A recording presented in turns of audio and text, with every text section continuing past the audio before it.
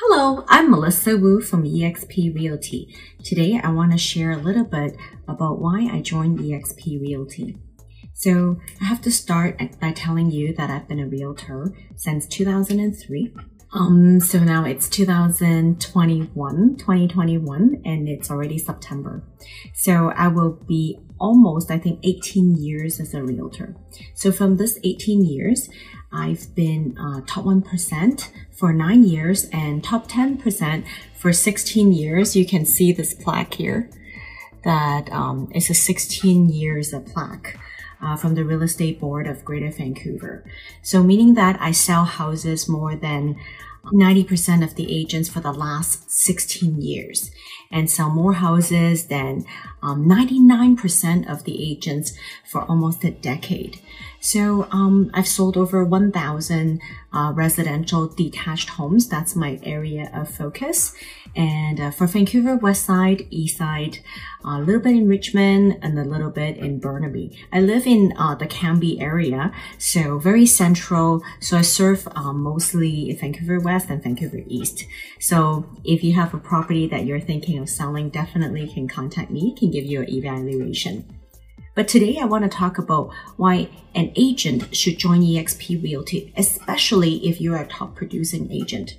I like to drink sparkling wine to quench my thirst, but here is the reason why we join real estate. When I join real estate is because I want to make money. Of course, I've done a lot of other jobs. So before I was a realtor, I had my own retail store in Kerrisdale, selling like clothes and fashion.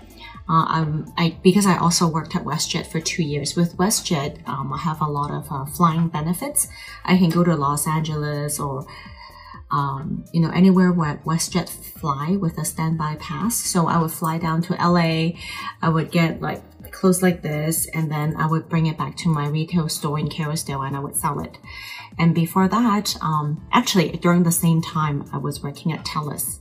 My first job out of UBC, I had a double major in UBC, double majored in economics and Asian studies. So graduated with a bachelor's degree. Right away, I got a job. At that time, it was 1997, and the job pays about $22 an hour, which is really good in 1997. So I got the job right away. I worked at TELUS for 5 years, taking phone call as an operator. So when you press 0, I am your operator. So do that for 5 years. It was getting really boring because you're taking calls every day, thousands of calls. So then I was also entrepreneur. I want to start my own business. So at the same time, working at TELUS as a graveyard operator, I also did other things. I studied mutual fund. I got my mutual fund license and my life insurance license. So I was working for a company at the same time called Primerica, which is kind of like a network marketing company that sells life insurance and mutual funds. So I did that for 2 years. And but I didn't make money, but I learned a lot. And that was the first time when it was in the company office. Kind of, we had an office and it had a whole bunch of books that you can borrow and bring home. One of the books was Release the Giant Within from Tony Robbins. So that was the first first time I've heard of Tony Robbins and a lot of self-improvement books. So with Primerica, actually, I learned a lot on how to work with network marketing. I learned a lot, and self-development, how to believe in yourself, that you can accomplish anything you want. But I didn't make much money during that time. That was 1997, and I did that for 2 years. Then, so 5 years at real estate. Go back. You had to cut that little part. So when I was working at TELUS, I also had my store in Kerrisdale. It was called Melissa & Co. because there was nearby a boutique that I really liked. And I always thought, oh, I should open a store. Maybe I would do really well. But actually, I didn't make any money in the retail part. The money I made was buying the retail shop. I just went on to online. That time already we had online, realtor.ca, and I found a shop. It was $111,000 that time in Kerrisdale. And I thought, oh, that was a good price. I could probably buy it. I bought it and then had the store. My dad and I renovated it, and I was selling clothes, buying it from LA with my buddy pass, my standby pass. So yeah, so run the store for about a year. And during that time, that was already fast forward to 2003, the summer of 2003. So my father had $50,000 saved in his bank account. He already paid off his mortgage and he saved $50,000. And he said, oh, I want to buy a Mercedes SUV. And my mom and I said, oh, okay, well, I'm not sure if that's a good idea, because with $50,000, that time a house was only $250,000 in Vancouver. This is 2003. So my mom and I had a conversation. Maybe we should get my dad to buy a house instead. So we circle around our neighborhood and we call the sign that just behind my parents' house, there was a house for sale. Oh, we should get that as a rental property. So I called a real estate agent, called and finally reached through to the real estate agent. And he came over to my parents' house and he was a top 1% realtor. So after a couple of negotiations, my parents decided to, finally convince my dad not to get the car and get the house instead. And yeah, so it turned out really well. We made some good money on that property, but we met my mentor. He was a top 1% realtor. And I said, oh, wow, what does that mean, top 1%? He means I sell a lot of houses. I sell over 100 homes last year. And I asked him, how much money did you make? He said, oh, I made $150,000 last year. That's a lot of money because it's more than half a house you can make in 1 year. That's a lot of money. So I said, oh, then I asked him, do you think I could be a realtor? And he said, of course, Melissa, in Vancouver, you're Asian, you speak Chinese. It's the best occupation for you. So yeah, so that was the summer of 2003. Then I went online and got my course and passed the exam. Then I didn't really study it during the summer, but it took me 2 months, and then I just did all the multiple choice and I joined a study group. The study group said, oh, you study these 1,000 questions and they will come up in the multiple choice. So yeah, then I passed the exam. Then I went to the office. And talked to my mentor. Oh, is there something for me to do here? I'm here to work. What do I do now? So he said, oh, you just come to the office and you can call the phone book. And oh, by the way, here's a for sale by owner. Do you want to give this person a call? Yeah, for sure. I would give them a call. Then I called the for sale by owner and then I just kept calling them almost 5 times a day. And then finally she decided to meet with me and list the house with me actually. She gave me the listing. It was my first listing.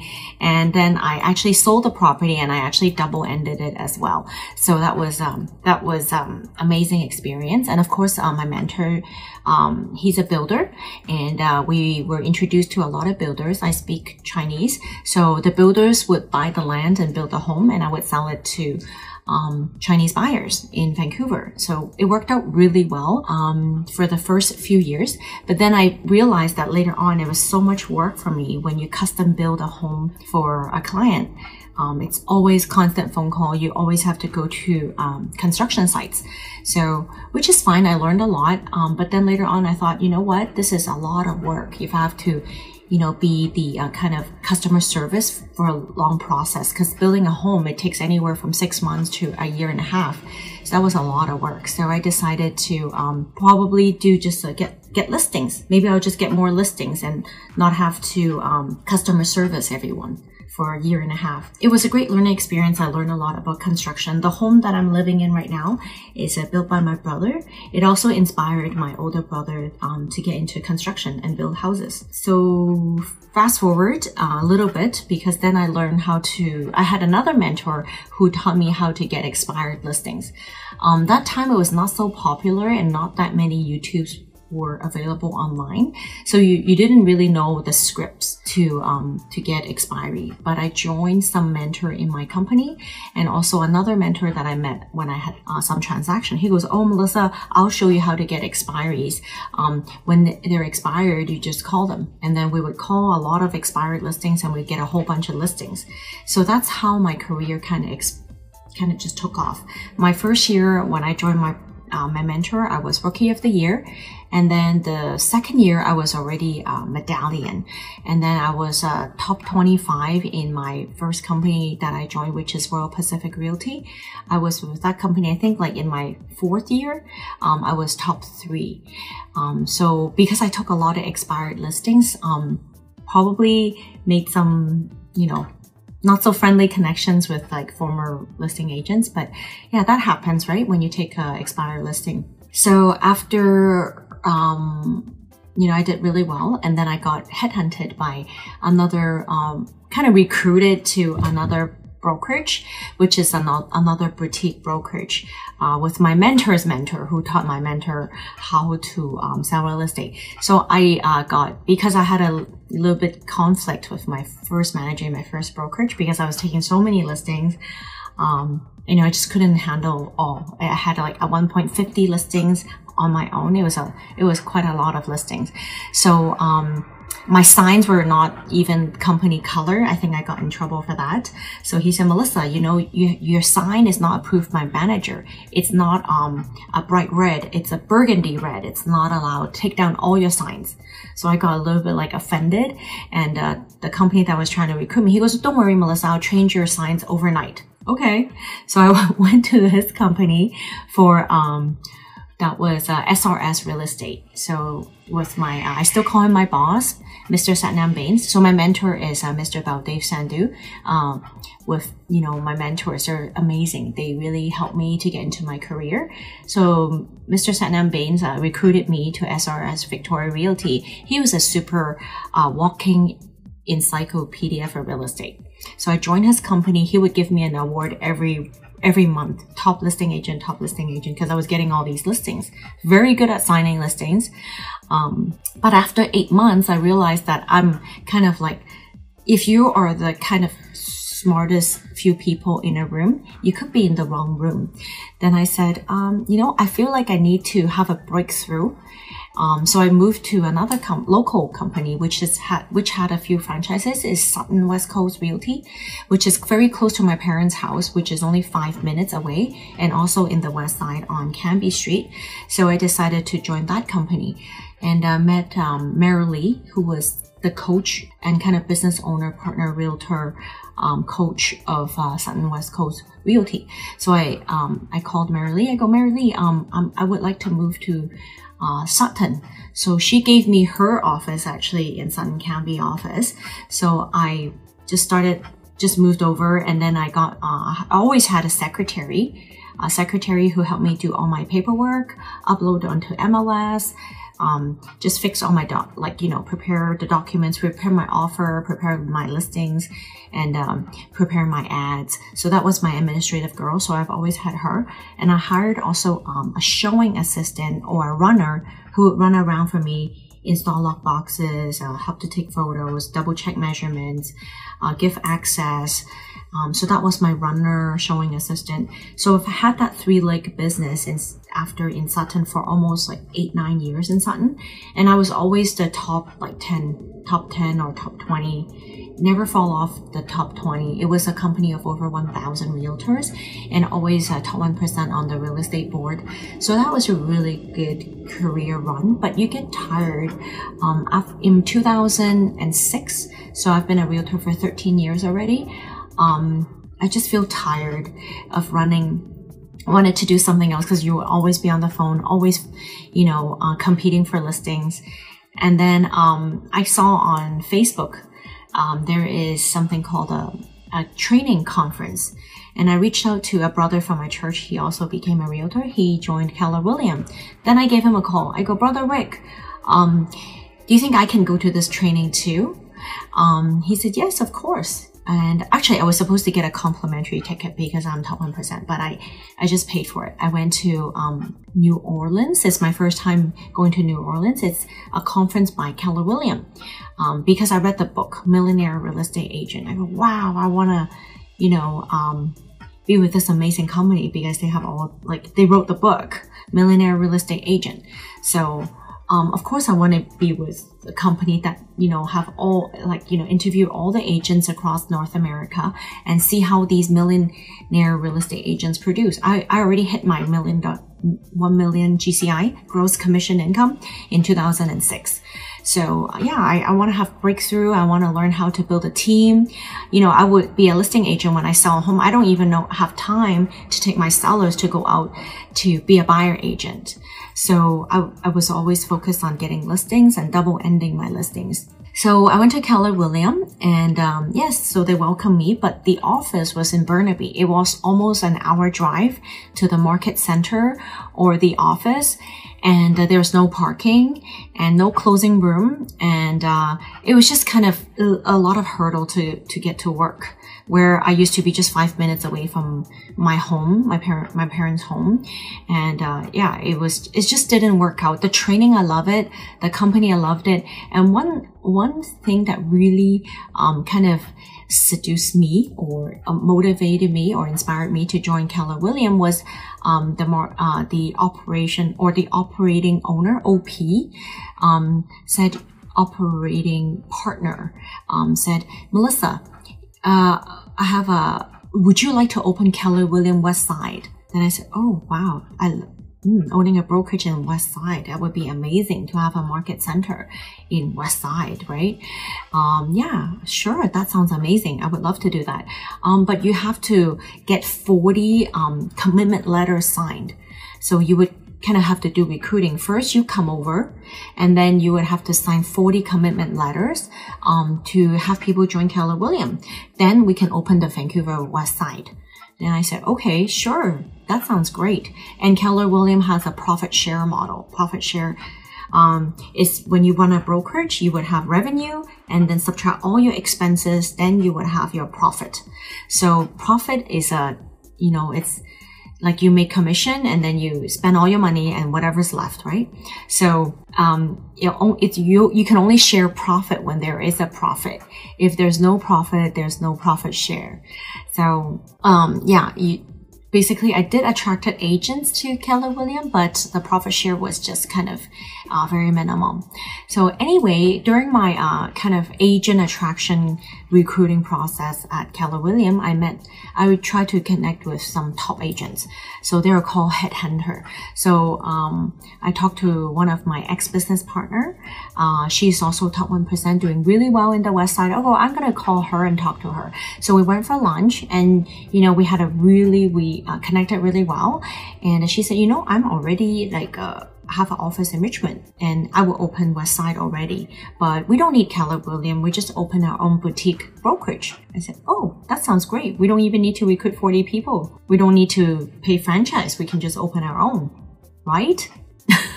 So that was the beginning. As a friend and a connection, we are really good together, but running a business and being a top realtor are two totally different kind of skill sets that you need to have. So we started. Then I don't need to, recruit 40 people for Keller Williams and to pay the franchise fee. I don't need to follow the model and systems. We can just be our own. I mean, we are 3 top 1% realtors, right? So she has another top 1% realtor who already has office front, kind of like boutique office in Richmond, number 2 Road and Blundell. Then I went to her office and I'm like, okay, but I don't work in Richmond. It takes me to cross over the bridge. I like to really hyper focus and dominate Vancouver, either west side or east side, to just hyper focus and sell it because I know it and it's easier for me to serve. I don't want to drive to a bridge to sell in Richmond. But because my other 2 business partner already said, oh, we're going to start in Richmond, then okay, we took over the lease. That was $7,000. And then we need to rent another West Side office.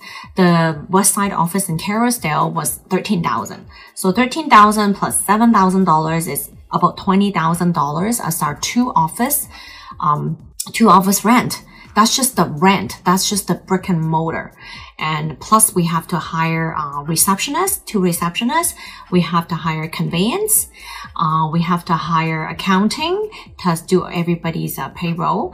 And we have to hire a manager. We didn't even have a manager because we didn't even have an experienced manager.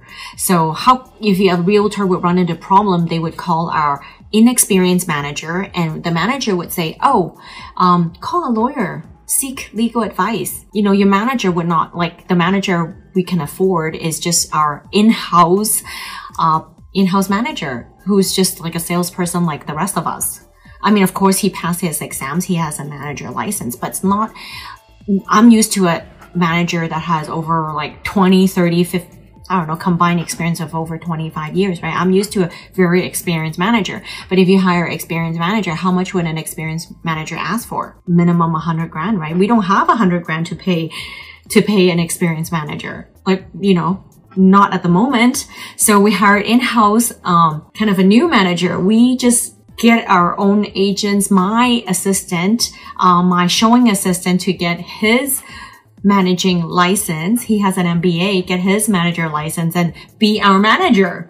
So this is a lot of kind of untraditional boutique brokerage. I don't know if you have the same problem, but it's very hard to hire a manager that helps your company to grow, that's compliant, and also that has the experience. So that was my brokerage, Maxwell West Coast Realty. Because we have 3 top 1% realtors, we were very glorious, very famous in our community. And we did over 500 million of sales volume, over 500 million, including pre-sales, exclusives, MLS. And we onboarded about 125 agents in the 2 years we opened our brokerage. But after running it 2 years, if you've ever opened a brokerage before, or if you've ever opened a restaurant before, it's a lot of pieces to the puzzle. It's very hard to be at a level where you can be profitable. That is called the critical mass, or breaking point, or break-even point. So after 2 years, I look at the model. We worked on it. I was doing like sales meeting, coaching, training, splitting my leads to my team leaders. That was one of our models. We had team leaders, and we have like senior associates and junior associates. I was split my own leads to the senior associates, and they would get the junior associates to do the showings, and we have a split model like that. So I would give out all my leads to my team leaders or senior associates, and they would have the junior associates, new realtors, do the showings. So that was our model. And I was a sales manager, a coach, a mentor, and I was still doing some sales myself because some of my clients still want to just deal with me. So I was wearing many hats. And I was also director of the company.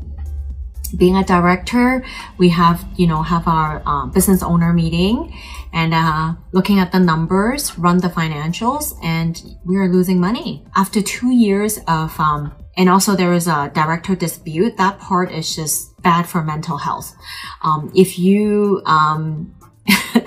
It's very similar to running a franchise. So for example, if somebody was trying to sell you a franchise, you are building somebody's brand and paying them money. Do you want to do that? I paid $250,000 into Maxwell, and I bought myself a job for 2 years. Do you want to do that? Think about it. If somebody is trying to tell you or sell you a franchise, it's basically paying, or you're paying money to buy a job because you want to build a business, right? This is owning a business, and it's a dream, right? Yeah, if I didn't know better, that sounded really good. Now I know better. And don't go that route, because I've been there. It's not fun. It's almost kind of brain damaging. Bad for mental health. Just go back to sales. Keep my life simple. So that's what I did. So after 2 years, I decided, you know what? I lost my $250,000. Too much drama. And I'm being criticized about not sacrificing my time enough to contribute to the company. I don't want this. This is not my life.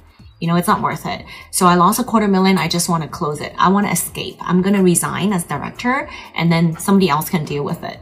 So I resigned as director, and I called my OP, Juliana, and I said, or text her. I said, Juliana, how did you close a brokerage? Because I would like to close my brokerage. They told me I cannot because I have all these pending deals.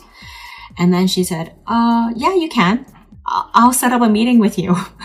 So she set up a meeting with, so she became my sponsor because she was already in EXP and she closed down Keller Williams.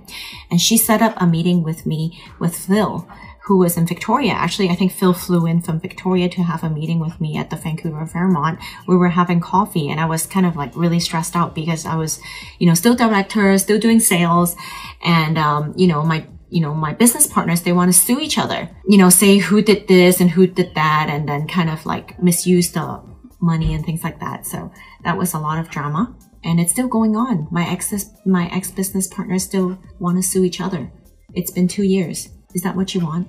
If you go into a partnership, if you sign a franchise agreement, you could be up for that. I want to stop you. Don't do it.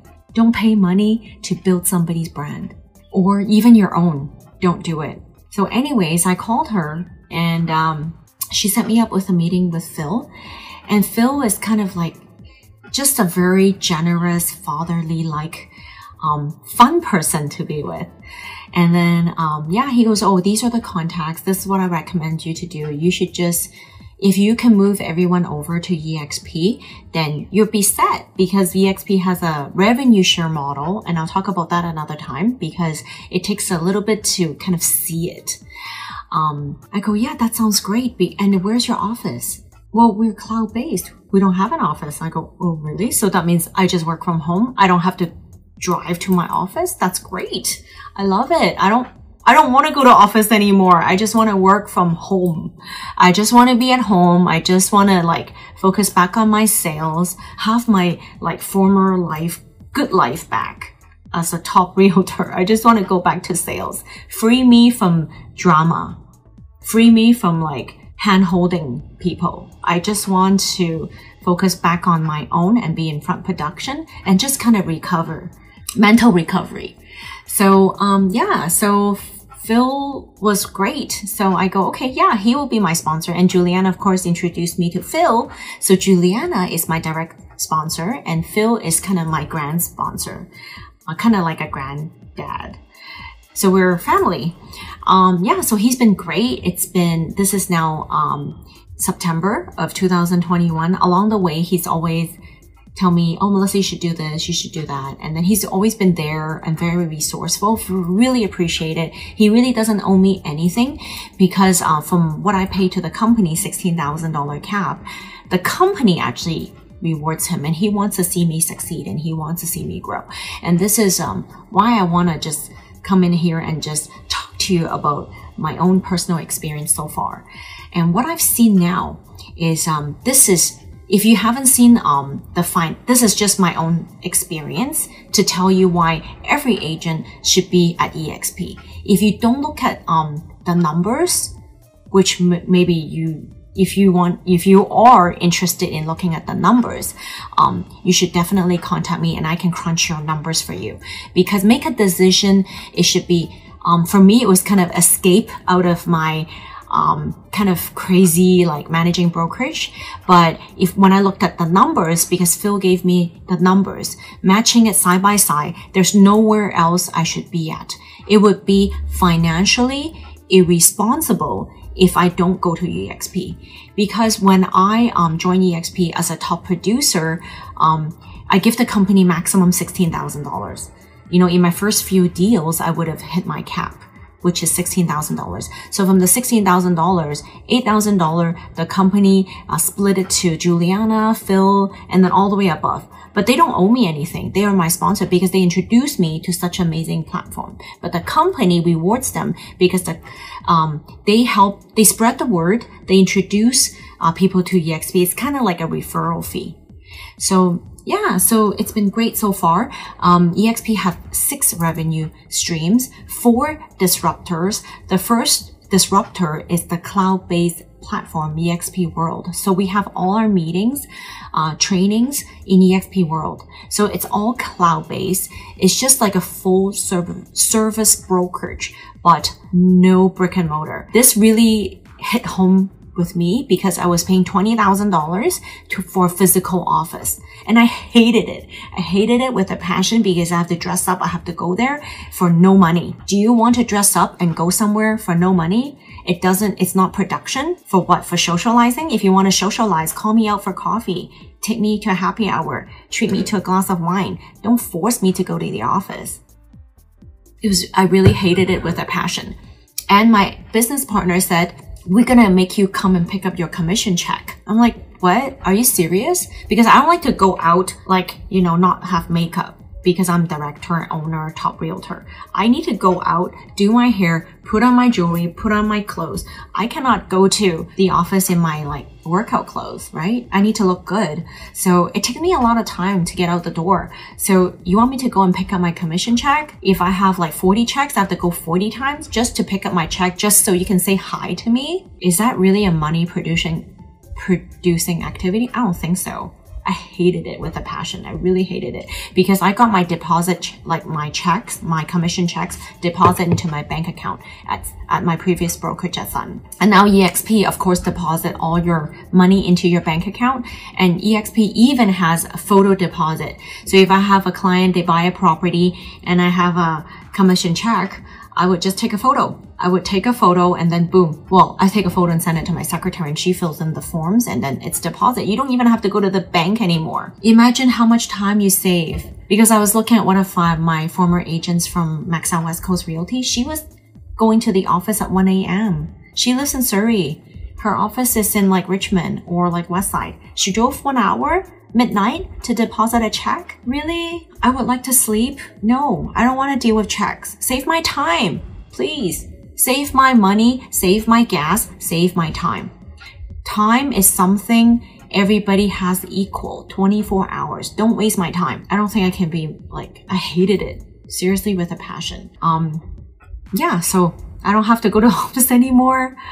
Even for deposit checks it's great. That's the money. That's why whenever I jump on the Thursday Zoom Explained call, Phil asked me, so how do you feel? I go, I feel like I have so much time because I just wake up. I work in my home office. A lot of realtors, you would probably have a home office set up at home anyways. I just work at home. I go to my computer. I make my calls. I still hit over 1 million GCI last year. It was great. This year's very on track, but now it's time for me to share my exponential experience with you. And I would like to partner with you. Ask me how.